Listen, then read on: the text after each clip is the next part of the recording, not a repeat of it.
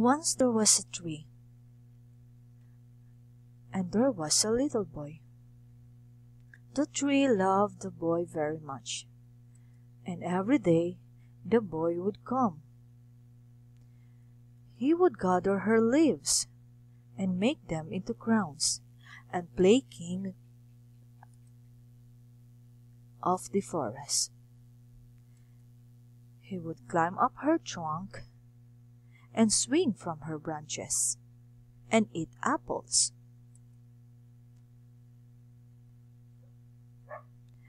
They would play hide and seek, and when he was tired, he would sleep in her shade. The boy loved the tree very much, and the tree was happy.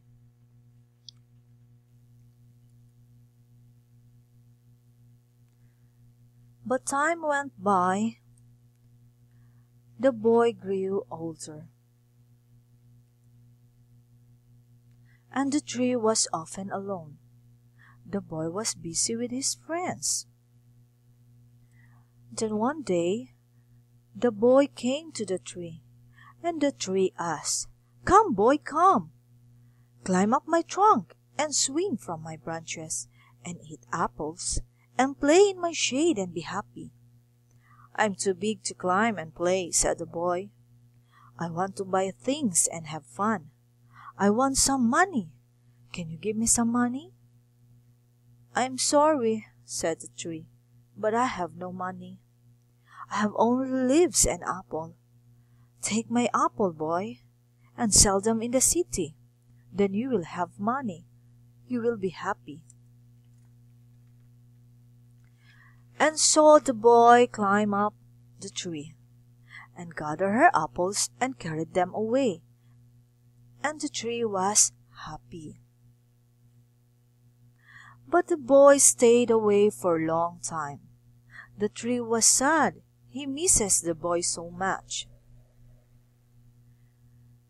And then one day the boy came back, and the tree shook with joy and said, "Come, boy, come. Climb up my trunk and swing from my branches, eat apples and play in my shade and be happy." "I'm too busy to climb trees," said the boy.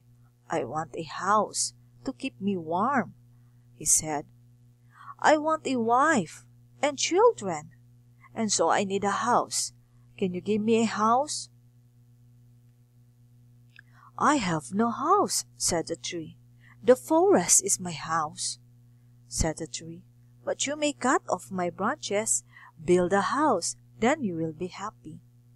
And the boy cut off her branches and carried them away to build his house, and the tree was happy. But the boy stayed away for a long time, and he was busy with his friends. And when he came back, the tree was happy. See, she could hardly speak. "Come, boy," she whispered, "come and play." "I'm too old," said the boy. "I want a boat that will take me away from here. Can you give me a boat?" "Cut down my trunk. Make a boat," said the tree. "Then you can sail away and be happy." And so the boy cut out her trunk and made a boat and sailed away. And the tree was happy, not really. After a long time, the boy came back again. "I'm sorry, boy," said the tree, "but I have nothing left to give you. My apples are gone." My teeth are too weak for apples," said the boy. "My branches are gone," said the tree. "You cannot swing on them." "I'm too old to swing on branches," said the boy. "My trunk is gone," said the tree. "You cannot climb." "I'm too old to climb," said the boy. "I'm sorry," sighed the tree. "I wish that I could give you something, but I have nothing left. I'm just an old stump. I'm sorry." "I don't need very much now," said the boy. "Just a quiet place to sit and rest. I'm very tired. "Well," said the tree, straightened up herself, and so much that she could, "well, an old stump is good for sitting and rest. Come, boy, come, sit down and rest." And the boy did, and the tree was happy. The end.